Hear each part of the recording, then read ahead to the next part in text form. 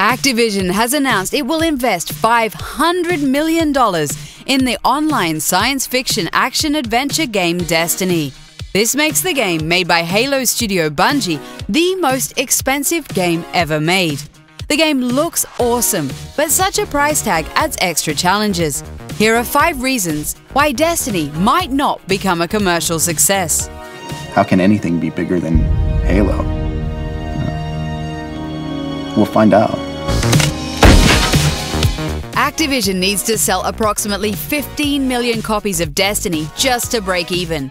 Even though there's some serious hype for the online shooter, to reach 15 million, the game needs to sell just as well as Call of Duty 4 Modern Warfare did back in 2007. Even though the game will be released on many platforms, that's a tough cookie.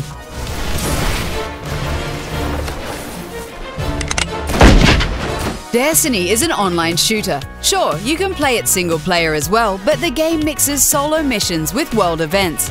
To really experience this game, you need to be online, and the necessity of being online is already a reason for some gamers not to buy the game.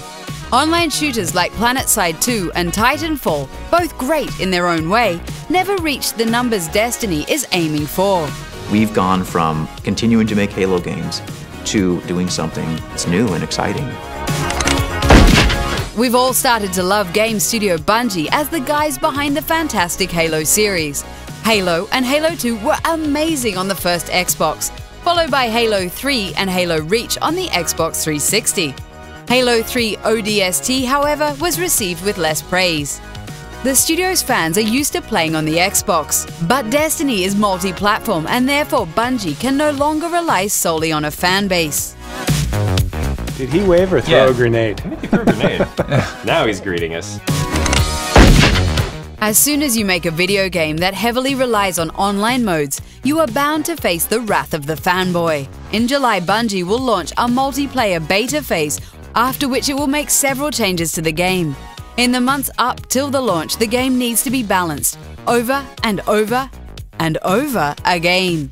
And then comes launch day in September, when players will flood the servers and make things crash. Setting up a game that relies so much on multiplayer can sure be difficult. It's a scary place, but if it's not scary, then it's not going to be good. Let's face it, Destiny is too big to be a complete failure. Bungie and Activision have signed a 10-year agreement to build Destiny, a pinnacle in the shooter genre.